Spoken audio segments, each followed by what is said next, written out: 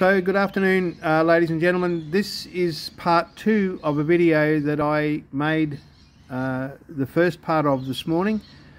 It is on the installation of a WEDGETAIL Ignitions Australia ignition system to a points ignition bike. The series runs from the /5 in 1970 through to the about the end of 1978 or 78 I think, and then they went to the points in a can. So points in a can is a different application to this. This is a straight points ignition as you find in the /6s, 90Ss, 100Ss and those bikes. This particular bike is a 76 model R75-7.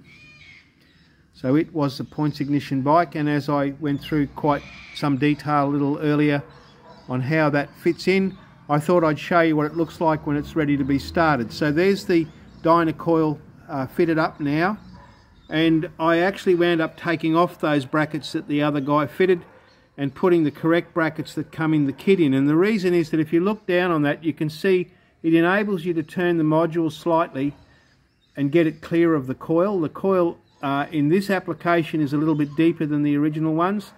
But if you have twin coils, there's a coil on each side. One goes on here and there's a corresponding bracket on the other side, and they're a short and Bosch coil. And by using these brackets, if this little harness is going to interfere with the coils, you can simply get a hold of them and bend them up at the back through that joint so that the back is higher and the plug points down at an angle.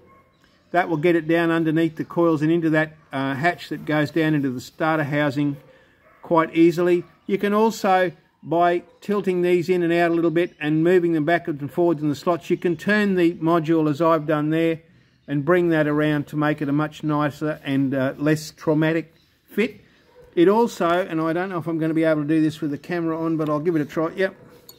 It lets you unplug it without having to fiddle around with screwdrivers and prizing things and stuff like that, because there's enough room in there to be able to get your finger in underneath, press up the little wire clip that locks it, and just release it off the module. That is why we use and designed those particular clips for this system. They were a similar clip to what was on the Emerald Isle version, but we changed it a little bit just to make it easier to make the thing neat and tidy, really. I've tidied up all the wiring. I'm going to pause this. So I've just gone around the other side of the bike now, and this is the other side of the same installation. You can see there's the module brackets with the module hanging down on the side of the coil. You'll see, as I explained earlier in the video, that this is the way I've set it up so that the coil is actually swept back in under the frame. Protects it to some extent from moisture, but of course it's a motorbike, so it's not going to save it. You can see that the earth wire is clearly and strongly mounted. I put that earth wire around onto that brand new bracket. I've run taps down all the threads in the holes and the plates on the frame. So it's a very nice clean connection with a really good earth, and that is essential if you're going to run these systems. They must have good electrical contacts. See the black wire hooked up on this side. And if we go round the bike, I'll pause it, to this side, you can actually see up in there, just there, the green and blue wire is on one bracket, and the green wire going back to the module is on the top bracket. The earth wire on the other side and the black wire on the other side. So that's your trigger. So that's your coil installation from this side. Now you will notice that I've now plugged another module into here. That is designed so that I can show you how to time it. Of course the module will work because it's the cabling that's earthed, not the actual module itself. It draws its power and its earth and its triggering all from that little cable that plugs onto it there. And then we move down here.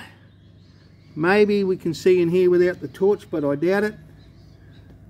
If you were to look in there, you'll see I've just bumped that slightly, so I'll just move it back again so I can see it. Just hang on, I'm just going to pause this for a second. So the S mark is now right on the notch in the engine. You can see it through there. So it's timed up and ready to go, and that also means that as you come around here, you'll find that I've loosened off the points plate. Sorry for the knocking around, but it's just the way it is. And you now can see that the adjusting slots line up with the lock bolts that are in the plate, the blue plate that moves around. Now I have loosened those off. The engine is timed at top dead centre, at the S mark. And if you look on here, hopefully the sunlight isn't going to get in our way. You can see if I now push it all the way down or clockwise, bring it slowly backwards, the trigger light will light up in a second. There you go, it just lit up then. So, hang on, no it didn't. I didn't turn the ignition on, so the light on the phone did that. Now just watch, there you go. Trigger and controller together. Controller, trigger. See how the trigger light just came on there? There.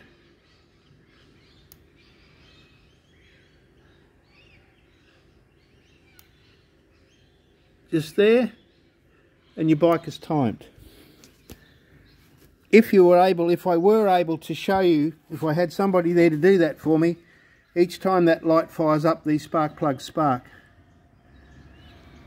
So that's how you time it. It's a very simple process. You can and should check it if you have a timing light. When the thing's running, rev it up to the Z mark. They aren't always exactly right on the Z mark. It depends on the bike and the flywheel and the markings, but you can move the timing slightly to make it run exactly on the Z mark when the bike is running. If it's out 1 degree or something like that, I wouldn't be too concerned about that myself personally. So long as the bike is running well, that is not going to make any difference to it. But to be honest, I generally tend to time my own bikes on the Z mark or the F mark, depending on which model bike it is. So there you go. That's the operation and installation of a points ignition system, WEDGETAIL Australia ignition system. It's quite a simple and straightforward process. As I said, I've gone around and tidied up most of the wiring. I've got a little bit to do under the front cover there. I tend to leave the rubber tube and everything off the timing mechanism while I'm doing it, because it puts a spring in there that can sometimes pull it around while you're trying to tighten everything up. Do remember to take the Allen key out of the centre bolt on your alternator, and do remember to tighten up the points plate when you're finished. If you have 2 coils, it's the same operation. I explained that in the other video, and I hope this helps clear up some of the mystery of how these things actually work. Ride safely, stay well, until we meet again.